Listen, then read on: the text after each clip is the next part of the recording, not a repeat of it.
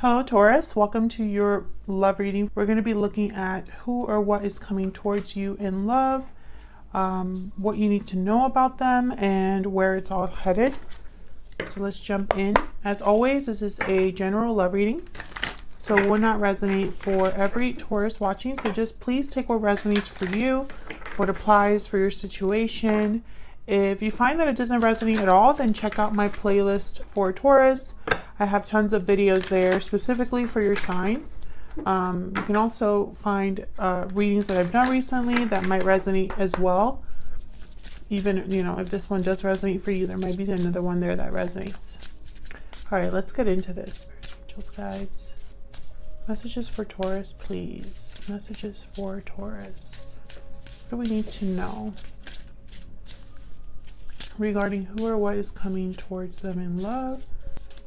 Okay, we have bountiful harvest and falling leaves. So bountiful harvest is about growth, abundance, patience, and falling leaves is about changes, transition, time.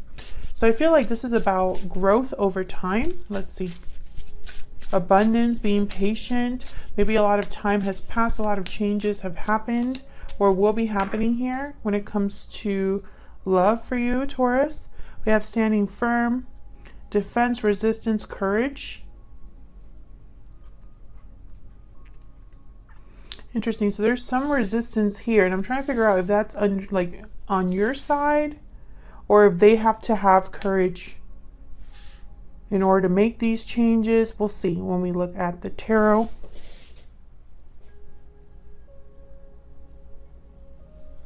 Let's see what else we got. Spirit, any insight please into who or what is coming towards Taurus?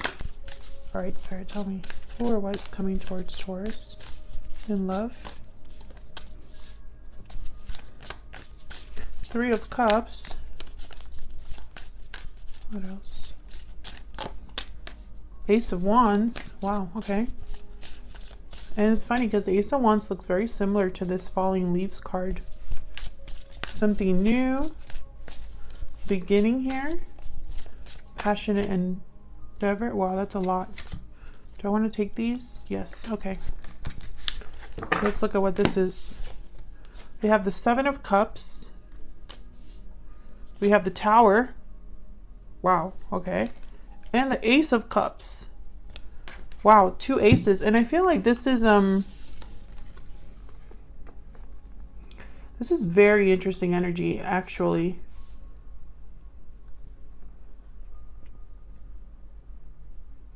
I feel like this is, the Seven of Cups is all about choices, options, imagining, picturing something in your mind, dreams, fantasies, etc., etc. There's a lot that goes into the Seven of Cups.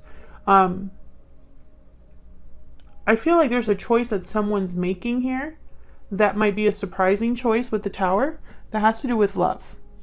We will see. I'm going to have to clarify this because this looks like it's going to be very interesting.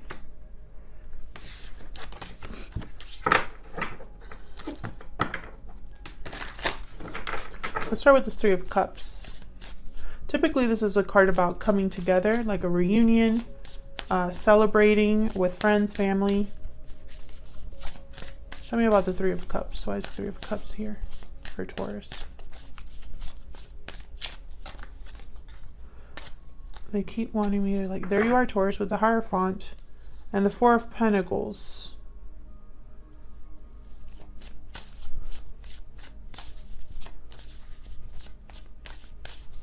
Can I get one more for the Three of Cups? Right away, I could tell this is going to be a very, it won't resonate for everyone because I feel like this is going to be a very specific reading. Okay, so we have the Five of Pentacles and the Four of Pentacles. So what I get with this is distance. I know that's a weird thing to say with these two cards, but that's the message that I just got, was distance. Especially with this deck, this is someone that's looking from the outside in. And also it's almost like there is there's resistance with the Four of Pentacles. So I'm picturing someone keeping things to themselves, guarding their heart, holding back here. But, you know, and I feel like there's an emotional distance because of that. This could also be somebody who has been holding on to something they've lost with the Five of Pentacles. And I think this is, you know, relating to you, because I have the Hierophant here, and I'm seeing this as like you. This is concerning you, or this is how you, the energy you're bringing. And I feel like it could be because there's a third person here, or because maybe you're resistant to the idea of reuniting with someone. We'll see. I'm going to get some more insight into these two specifically here. Tell me more about the Four of Pentacles and the Five of Pentacles. What are these two energies about? The Four of Pentacles, the Five of Pentacles. I keep seeing, every time I'm grabbing a deck from this card, it's like it's more than one. It's like there's a lot to say, a lot to this. Page of Swords, Queen of Wands. I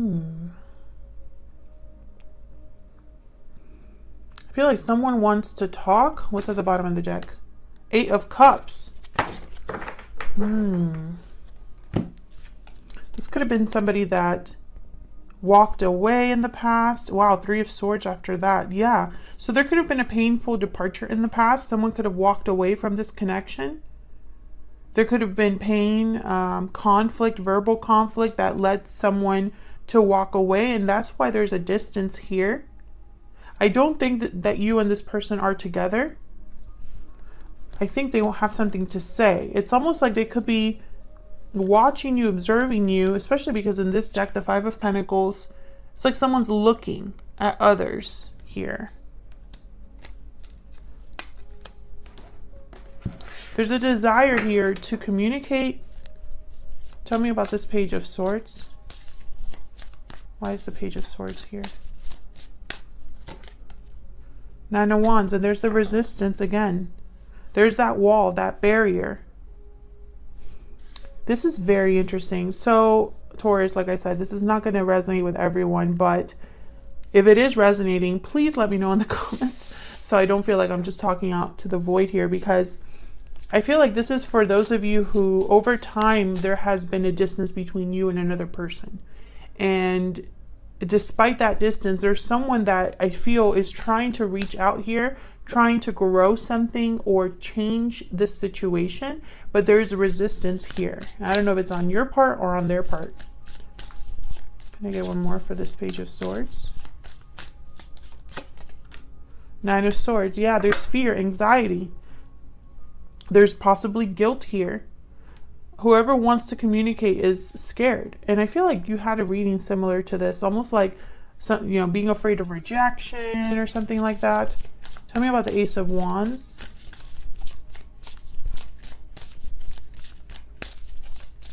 What's this Ace of Wands about? I find it fascinating that we have the Ace of Wands and the Ace of Cups. Another Five of Wands.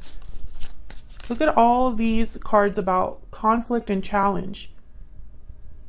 Five of Pentacles, Nine of Wands, Nine of Swords, Five of Wands. We have the Tower here as well. What's this Ace of Wands about?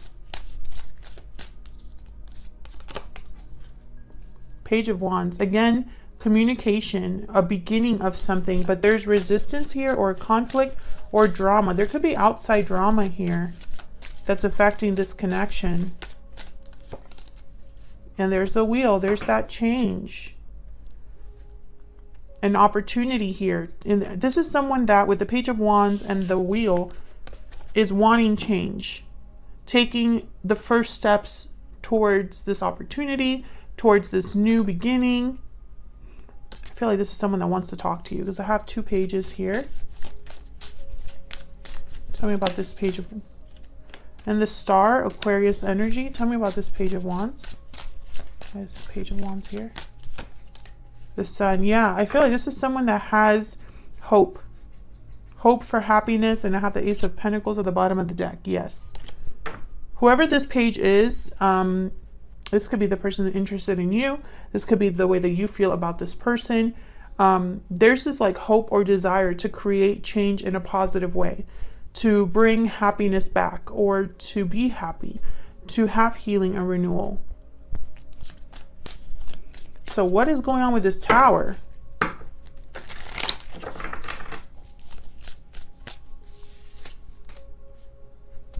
Tell me about the Tower. What's this Tower about? Knight of Pentacles. Tell me about this Tower. Ten of Wands. Yeah. So I feel like this is someone that's going after an opportunity or offering something with the Knight of Pentacles. However, they have to let something else go with the Ten of Wands. What's this Ten of Wands about? Ten of Cups. This could be another commitment. This could be something to do like an exchange. One over the other. Bottom of the deck, Two of Swords. Yeah, there's a decision that needs to be made here. Someone needs to drop a burden in order to have emotional fulfillment. Or they need to drop a family situation or another situation that's like family-like. I feel like this is an exchange. Three of Pentacles after that. Three of Wands after that.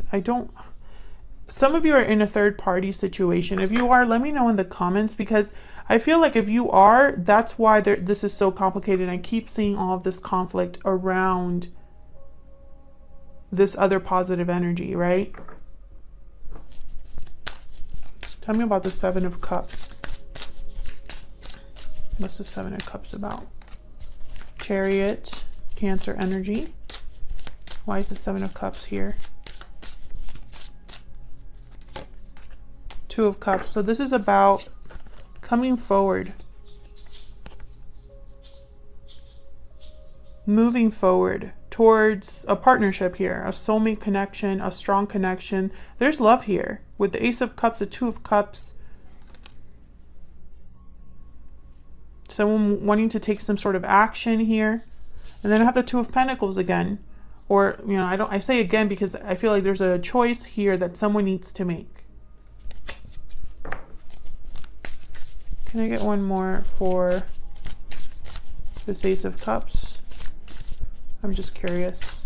What's this Ace of Cups about? Justice, Libra energy. Bottom of the deck, Judgment. So this is about how do I say this? This is someone that's making, I feel, a judgment call. Just because I keep getting the energy of a choice. And then I have Justice and Judgment together. So it's almost like someone's using logic and reason to make a judgment call or to make a decision, or perhaps to have a second chance for those of you that are dealing with a past person. I see all of that here.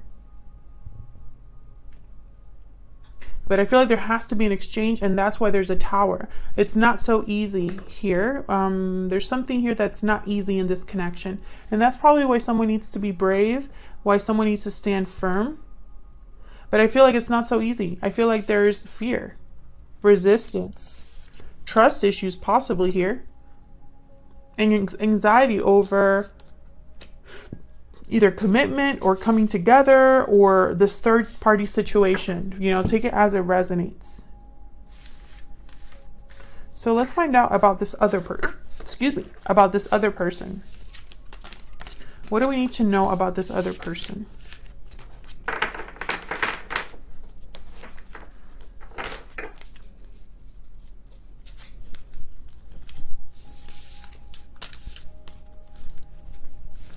Spirit, what do we need to know about this person that Taurus is or will be dealing with?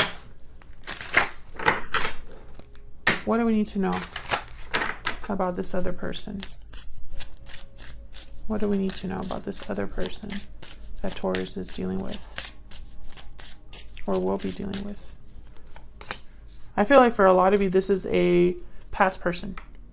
Bad health. So this is reminding me of the Ten of Wands right away. There is someone's not dealing with something well or affected by something emotionally, perhaps. Let me look at that, number 31. This could be sickness, addiction, problems, illness as well.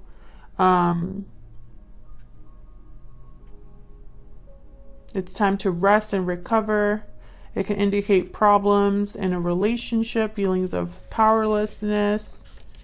Wow, all kinds of stuff here. Rest, breaks, naps. So it's kind of like the Four of Swords. But it's like someone's not dealing with something well. And I think it's emotional. What's at the bottom of the deck? Official person and community. Again, with the community is making me think of the Three of Cups. Let's see. Tell me more about this person. Tell me more about this person that Taurus is or will be dealing with. What do we need to know about them? Fearless, motivated, and bold. And lucky, fortunate, and blessed. Wheel of Fortune, fearless is making me think of the Fool. I always think of tarot with my oracle cards because when I design these, I'm thinking of the tarot. Interesting. So I feel like this is someone who is motivated, bold, kind of like the Knight of Wands. And I feel like at the same time, though, they need luck on their side. So it's almost like they can be as fearless as they want to be, as bold as they want to be, but at the end of the day, they still need help. So that's why I'm getting the sense that, you know, maybe you have you're resisting this person's advances or resisting what this person has to say or has to offer you. Tell me more about this person. Let's see what else we get. Tell me more about this person. What do we need to know about this person? I don't think I think maybe they are putting on a brave face, but inside they're really like struggling, like the Nine of Swords here with the Bath Health card. Okay, we have the Lovers, Gemini energy. What do you need to tell me about this person? Again with the Choice and the Nine of Cups. Interesting. So there's a wish, a desire. There's a motivation because they know what they want, or they have a wish that they want fulfilled here. What's this Nine of Cups about? What's this Nine of Cups about? There's the Nine of Cups. Nine of Pentacles. What's this Nine of Cups about?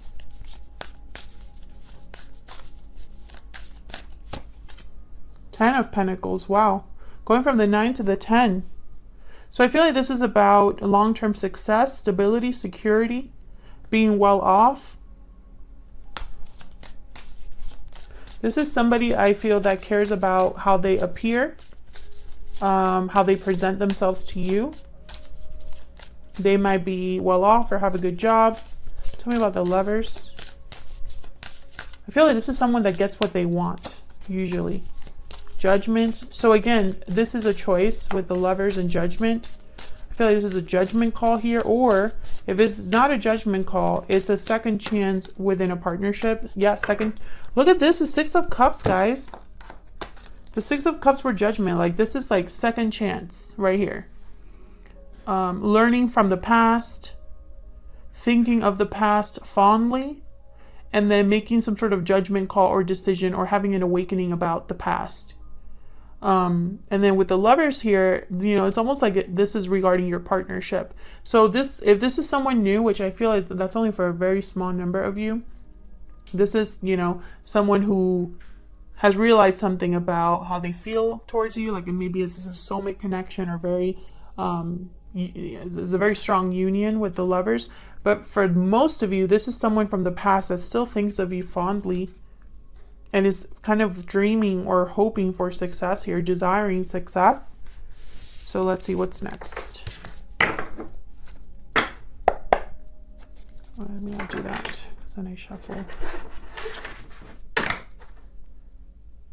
All right, so tell me what's next for Taurus. Where's all of this headed? Where is all of this headed for Taurus? This other person, where is all of this headed? Seven of Pentacles, growth over time, planting seeds, and then hoping for the best, but being unsure of the outcome. Where is this headed? Ace of Wands again. So there is a new beginning here. A new beginning is ahead. Expect a new beginning, and I feel like it's even if it takes time, this is the outcome. Ten of Swords, very interesting. Why the Ten of Swords? This could be the end of a cycle here. Interesting. And then maybe that's the Tower energy that we had previously, because the Tower came out with the Ace of Cups. Why is the Ten of Swords here? Why is the Ten of Swords here? Yeah, look at this, the World. Exactly what I was just saying. So this is about the, okay, so in the near future, there's you or this person are having some sort of ending or ending a cycle in order to have a new beginning here. A new cycle. Tell me about the Ace of Wands. What's this about? Six of Cups. Yeah. I feel like this is a new beginning regarding someone from the past for a lot of you, or a new beginning where there's a soulmate or past life connection that could be approaching you, or a connection that starts building. Tell me about this Ace of Wands. Can I get one more? This Ace of Wands. Okay, see? I can't. King of Swords and the King of Wands. This is someone that really knows what they want.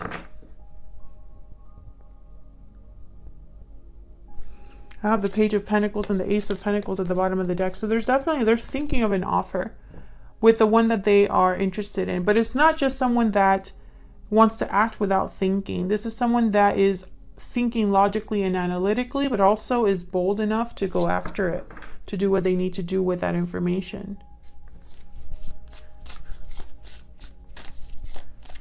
Tell me about the Seven of Pentacles. Queen of Wands. Interesting. Tell me about the Seven of Pentacles. I feel like this is someone that, okay.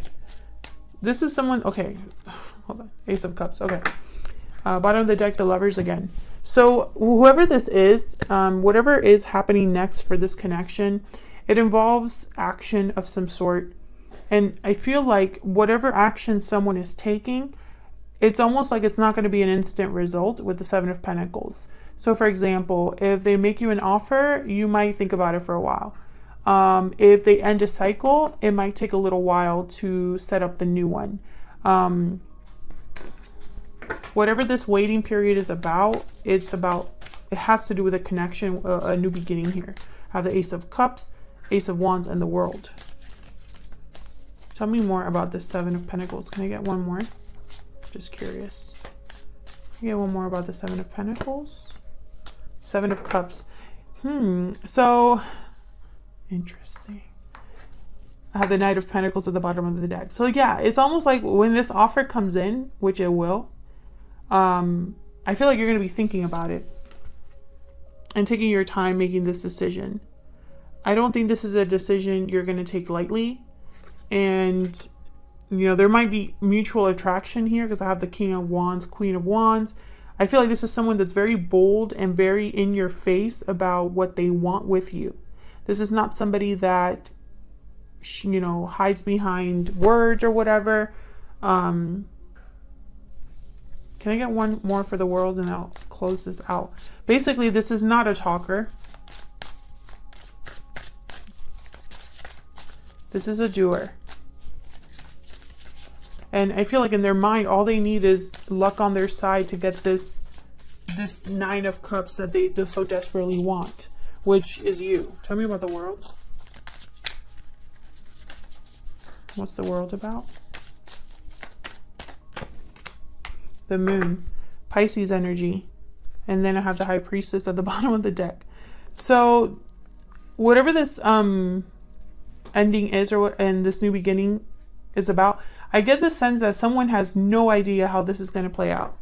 They don't know the future of this connection or of this offer. there's something here that's maybe secret, or there's just, they don't have all the information.